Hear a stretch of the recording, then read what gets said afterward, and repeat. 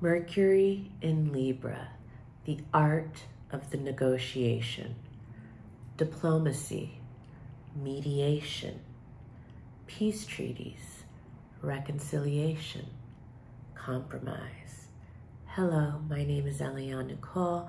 I'm your astrologer and tarot reader, and in this video, I'm going to talk about Mercury, the planetary messenger's 3-week transit through the sign of Libra from September 26th to October 13th.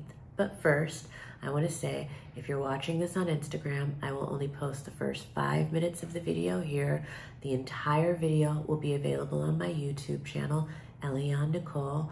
My YouTube channel is my name, Eliane Nicole, so please find me there. I will post a link in the profile bio at my Instagram. If you're watching this on YouTube, please make sure to subscribe to my channel. Please hit the notification bell so you're notified every time I post a new video. Please like, please comment, please share. All of these things help me in the algorithm so I can be in a position to continue to deliver these free astrological offerings. And also, if you happen to be watching on Instagram, please like, please comment, please share. It all helps me in the algorithm, but make sure to go to YouTube where the whole entire video will be posted. And now, without further ado, I want to talk about Mercury's 3-week transit in the sign of Libra, September 26th to October 13th, 2024.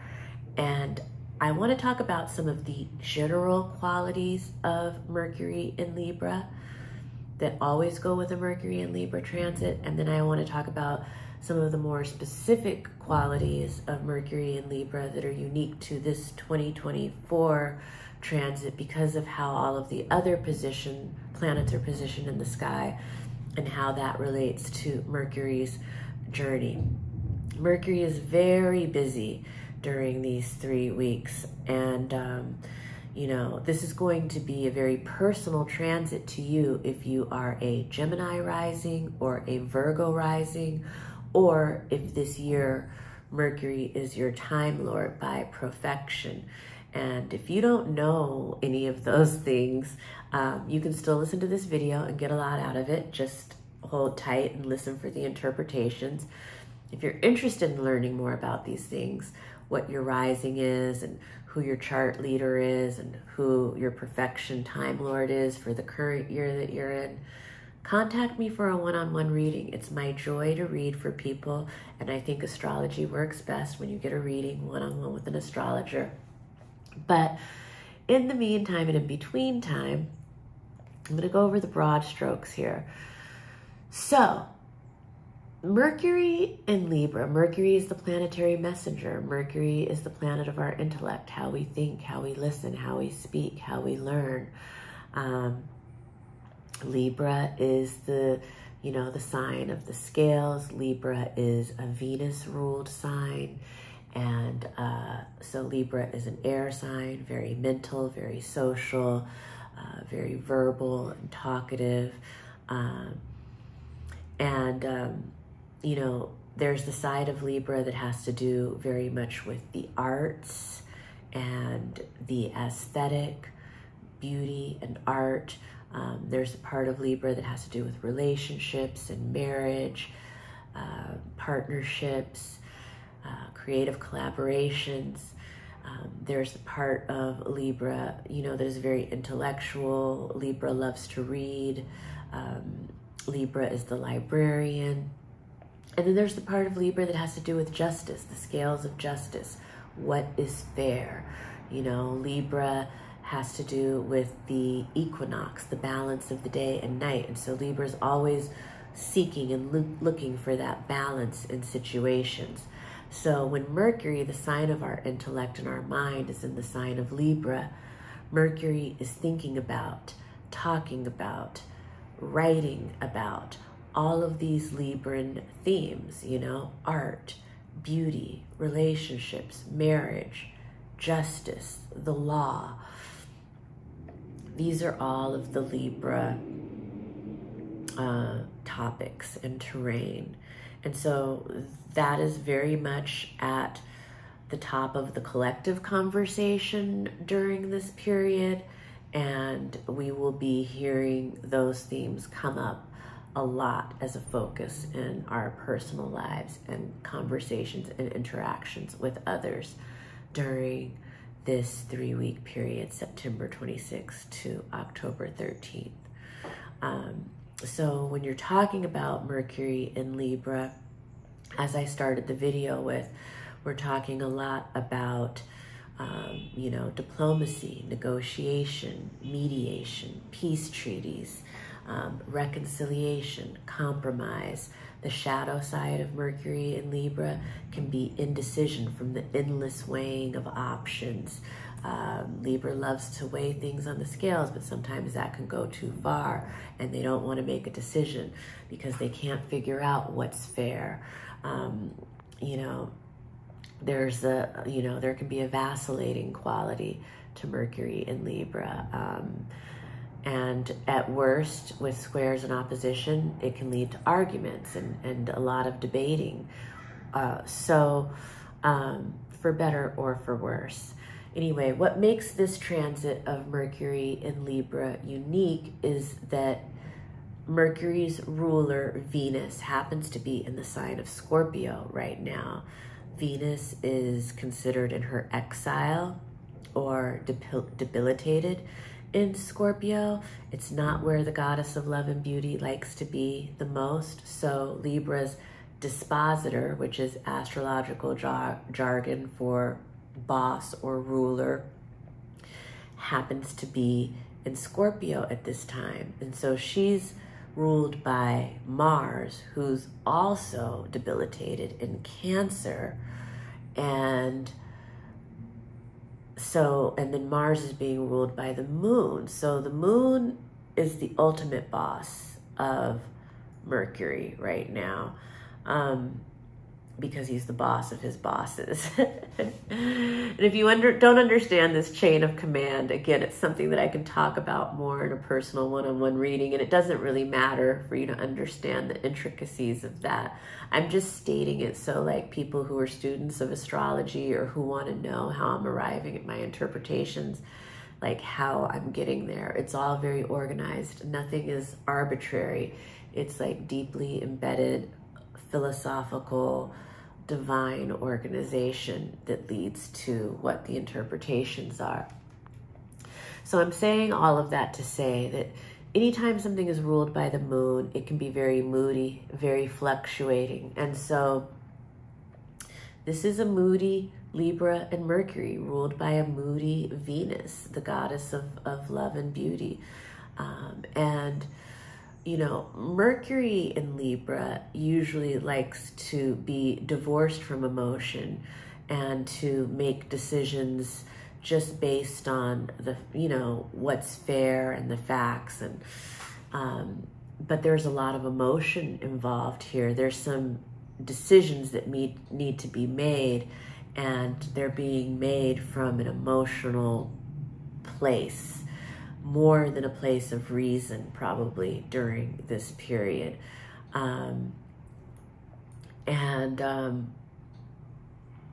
Let's see. On the collective scale, we're dealing a lot with issues of law and justice, and Mercury, Venus and Scorpio, who's ruling this Mercury, has a lot to do with things that are coming up from the depths, things that happen behind closed doors, the hidden motivations that, cause people to do things, secret relationships, secret alliances that are happening. And Mercury is trying to negotiate all of these situations and make things very fair. As Mercury enters Libra, he's under the rays of the sun, so he's debilitated. He's not as strong of a position as he wants to be to negotiate or to mediate. And yet, and still, this is Mercury's objective. Now, what else do I want to say? I kind of want to continue to talk about these general qualities thank you for bearing with me. You know, I don't do a script for these videos. I jot down some notes, I study the astrology, and then I just do a channeled reading, you know, praying to God that what I say is for the highest good of anyone who's listening. But I found when I've tried to do a script, it feels a little too robotic to me, and I like to be more natural, and it feels more like a true divination when I just kind of study the astrology and make my bullet points and go off the cuff. But yeah, in general, you know, well, let me talk about some of the aspects, which I did write down so on a flashcard so that I would remember the aspects, because the aspects that Mercury makes are what makes this particular Mercury transit unique, Mercury in Libra. So as Mercury enters Libra, he's under the rays of the sun, meaning anytime a planet is within 15 degrees of the sun, it's called under the rays of the sun. That means we can't see that planet in the night sky because it's so close to the sun that its light is being drowned out. And as this Mercury enters, it's in an out of sign opposition to Neptune, because at the 28th, 29th degree of Virgo, it was at an exact opposition to Neptune, but it's still technically at an out of sign as it enters on September 26th. So there are things that are obscured from view, things that Mercury can't see. There can be some deception, there can be some lies, not always. There can be some illusions, some fantasies. So Mercury is coming into Libra wanting to gain some clarity. And as he heads towards the sun, he is getting closer and closer to that moment. And again, this is going to be a particularly personal transit to you if you have a lot of placements in Gemini, especially if you're a Gemini, sun, moon, or rising, or if you have a lot of placements in Libra, of course, Aries, because it opposes Libra, and Virgo, because Virgo is also Mercury ruled. And basically the first real aspect that Mercury makes is with the South Node, and the South Node is in Libra, opposing the North Node in Aries. So there is possibly a relationship, partnership, or creative collaboration that Mercury is letting go of in order to, or at the same time as aligning with a new direction. And it could be that the relationship is parting ways because there isn't agreement on what the North Star or the new direction of the relationship is. It might be because one or both of the partners want to go it alone for a period. But there is a letting go or a releasing or an exit point in relationships. This can be marriages. This can be long-term commitments of any kind in any one-on-one kind of relationship. It can be a client relationship. It can be a creative collaboration, a working partnership. But there is a letting go and a release point on September 29th. And at the same time as Mercury conjoins the South Node and opposes the North Node that is signaling the exit point or the letting go, later that evening of the 29th, Mercury is forming a sextile with the asteroid goddess Pallas Athene, who's in Sagittarius. So Mercury has a new vision for the future, a new target that he or she is aiming for. It could be a new relationship that's on the horizon. It could be a new partnership that's on the horizon. there's certainly an opportunity for a new relationship or partnership. So it's almost like this letting go, this exit point, this releasing point is creating the room for something new and more aligned to come in that is going to kind of catapult us more into our future vision. And Mercury aligning with the South Node seems to be very connected to the Mercury Cazimi. The Mercury Cazimi is September 30th. The Cazimi is when Mercury is in the heart of the sun. And Mercury being in the heart of the sun is, you know, Mercury on its chariot.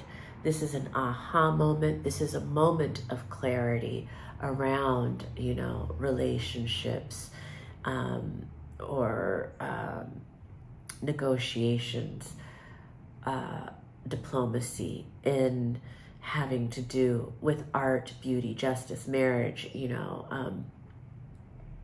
style, Mercury, I mean, Venus, Libra, all of that has to do with our style, our design. For some people, it might be manifesting more in that way.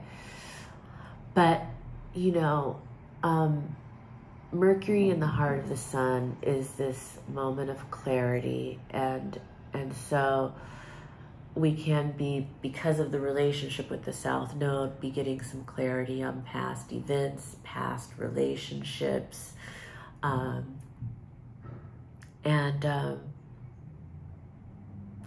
Yeah, that is the Mercury Cazimi, you know, maybe we're making a decision at this time of how to move forward based on this new understanding, this new enlightenment on situations.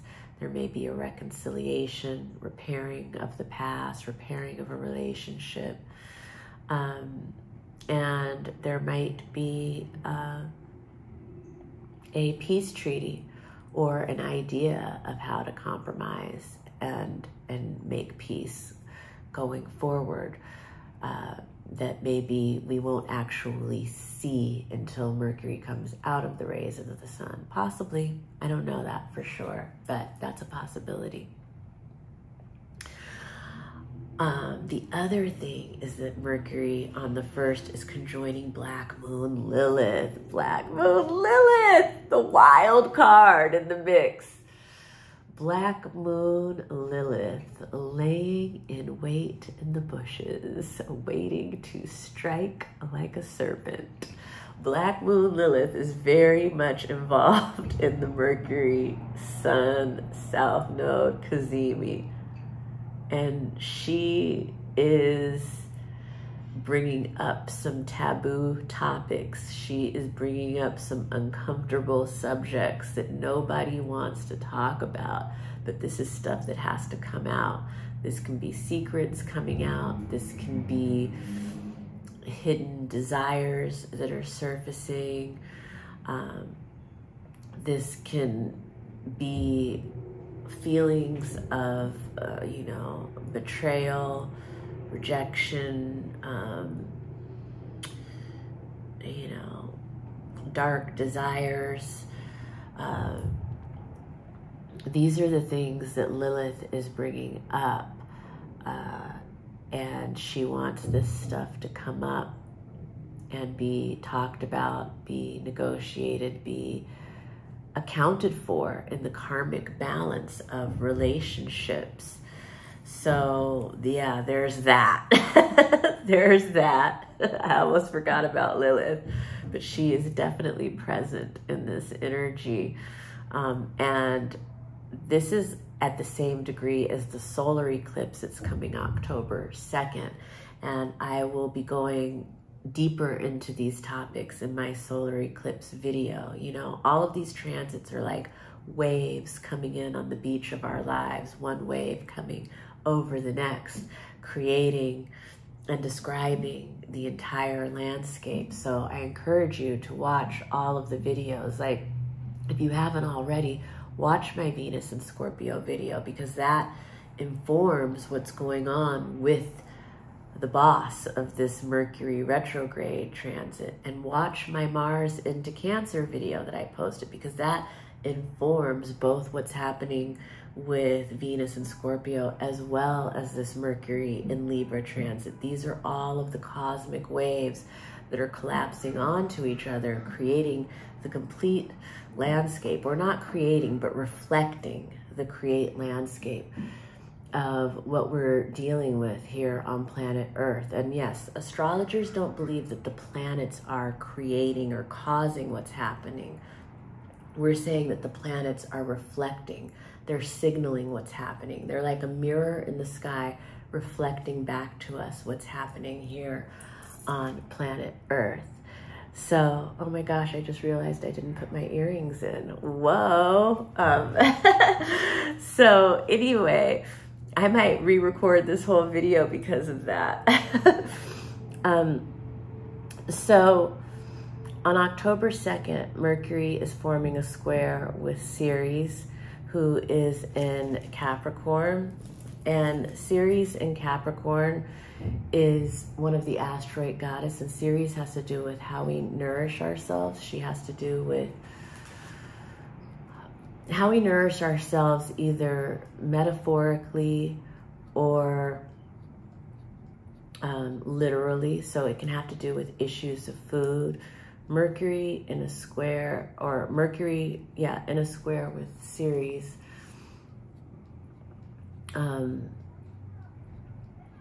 You know, there can be a conflict or challenge around diet, food, what we're eating. There can be a conflict or a challenge in something that we are trying to negotiate with a parental figure, parents or mothers. Sometimes this has to do with difficulties or challenge in custody issues. This is happening at the same time as the solar eclipse. So it very much signals that there is going to have to be or that there will be a turbo, completely new start around these topics because of the conflict or challenge that is coming up. On October 5th, Mercury in Libra will be squaring Mars in Cancer. And this is right as Mars is going into pre-shadow. Mars goes into pre-shadow on October 4th. And so Mercury's conflict or challenge with Mars is in Cancer. Again, this can be around family issues. These tend to be of an emotional nature. They can have to do with privacy, security, safety. Mars in Cancer is the mama bear trying to protect her young. Potentially, Mercury in Libra can literally have to do with the law, legal issues, issues of what's fair. It can have to do with a mediation or negotiation around the family and a conflict that Mercury is in with Mars. This is the same time as Mars is in a trine with Saturn and Venus. So this is an issue that's involving possibly several different parties, and it has to do with relationships and families, the law, elders, spiritual beliefs, and it can be a complicated issue, but there's definitely this negotiation is something that we are going to probably come back to, just because Mercury's in pre-shadow and will be coming back to this point at the end of its retrograde. So more to come on that issue. On October 7th, Mercury in Libra will be conjoining Juno in Libra. So this might be where the new relationship officially begins. This looks like the making of a commitment in art or around love or beauty or justice or law. This could be the forming of a new creative collaboration. This can be a proposal, an engagement. This can be the date of a marriage.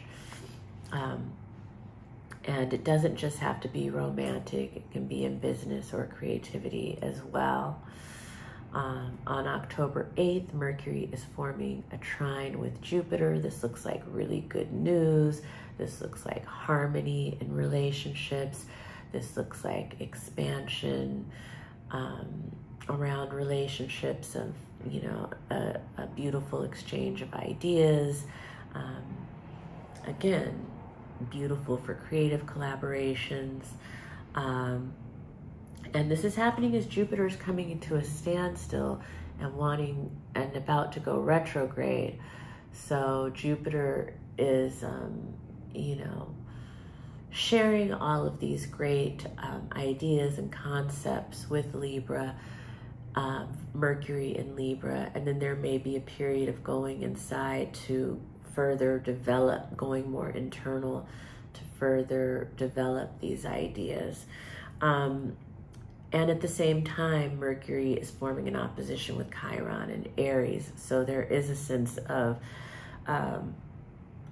needing to address a wound of some kind, whether that's actually talking to a doctor about a physical wound or a therapist about a more emotional kind of wound.